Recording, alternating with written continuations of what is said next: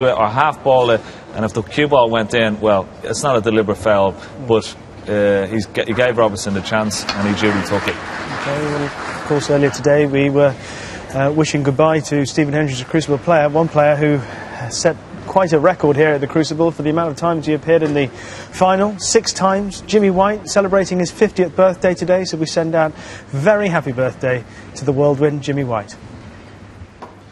Yes, I concur with that, Jimmy. 50 today. He's joined the oldies. And Neil Robertson popped off to collect something out of the dressing room, and it was an extension he went to collect. Very unusual for a player to forget the very important equipment. We saw him shaking his head in the middle part of that game because he realised he wanted the extension on, and then thought, where is it? Looked under the table, looked on the seat, realised he'd left it in the dressing room, and this time he's come out with the extensions. Albeit Ronnie O'Sullivan in first in this frame. 3. Yes, off a very poor break-off shot from Neil Robertson. 4.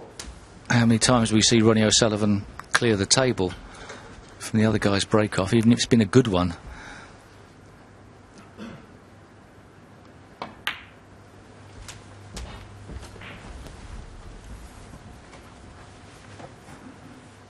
$11.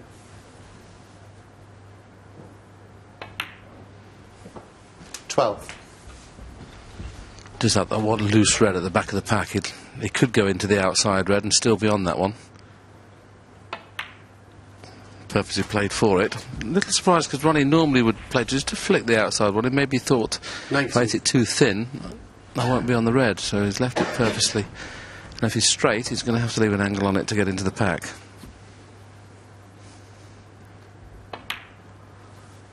Now, the only problem with those 2 reds above the black, it's very similar to when he played the shot in the previous frame. He's going to have to play the screw into the pack, and he doesn't really want to, but doesn't want it on the thick.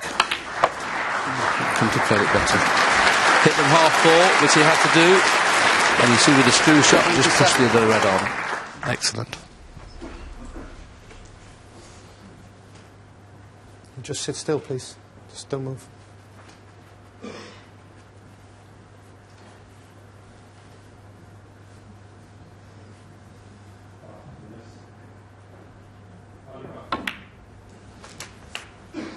$28.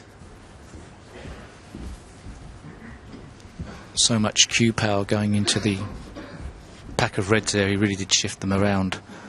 Would have been easy to have stuck on a red there. And it was cue power with very little effort as well, which was a very important part of that shot. 34. It's 9 times out of 10 when the pack's flat at the back as it was there. The screw shot is not the shot, but the fact that there was one red just sticking out, that he knew if he screwed off the pack he would be kissing into that red. And this is what's made Ronnie O'Sullivan one of the greatest breakthroughs in the game. There you saw a still into the pack. He knew the screw then was no good, he had to play the still into the pack, and just watch what happens. It stuns and then stops. Brilliant shot again. On that particular shot, there were 3 reds in the open. But Ronnie O'Sullivan knows full well how to win a frame of snooker, is to get them all in the open.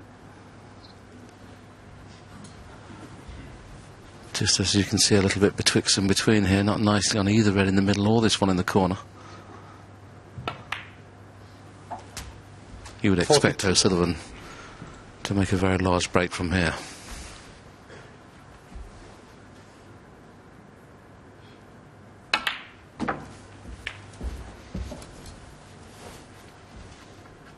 $49.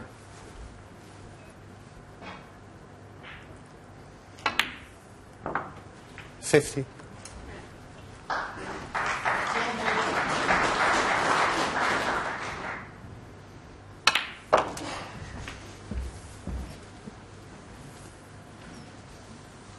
$57. Well, at first glance, he's not really on one nicely. The one in the middle will cut, but if he plays it plain ball, he'll be kissing the yellow. So he may have to play with a bit of side to miss that, or even stun. Oh, so that distilled pot just passes. Be flicking out for the pink as well.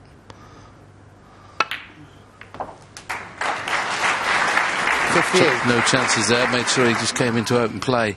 Didn't know quite whether he'd be on blue or bought colour there.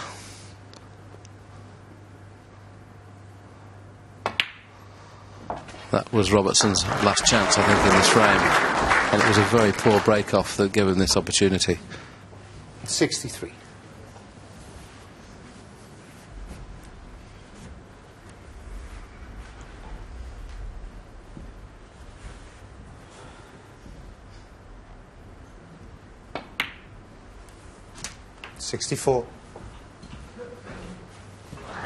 This is the break-off. As you can see, he brings a red right up over the middle pocket. We'll show you that in a second, what actually happened. It came up past the blue, left Ronnie a relatively easy opening red, 7. which he knocked in, and the rest now is history. 71.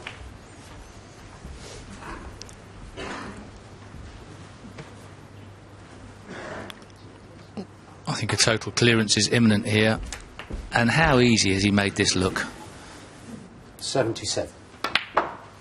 78.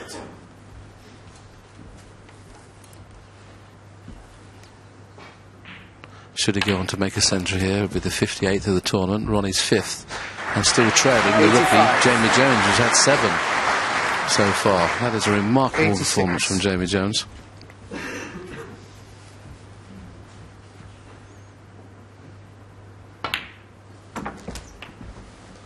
Oh, what a fly off the cushion that was. That's generated 2 foot of pace 92. there, further than he wanted. But Ronnie, one of those players that hardly ever complains about the cushions. 93. That time he needed a bounce and didn't get one. But he's luckily finished on the blue in the corner.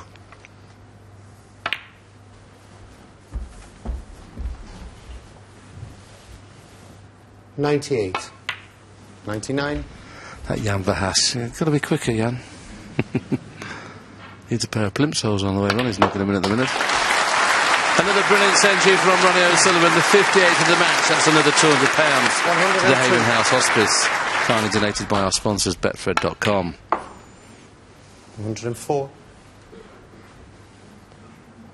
And having lost 3 frames on the trot, it was essential to get a good start, and he did that. Neil Robertson was disappointed with his break-off. Ronnie O'Sullivan with applied with a 104, and 2 clear again at 10-8. Well, we see Ronnie O'Sullivan doing what he does best. He gets a sniff of an opportunity, Yeah. Ken, and he takes full advantage. Yeah, and I'm not quite sure whether Neil Robertson's concentration was broken when he had to go back out after the first frame. He forgot his extension, so he went back out to the dressing room to get his extension. He came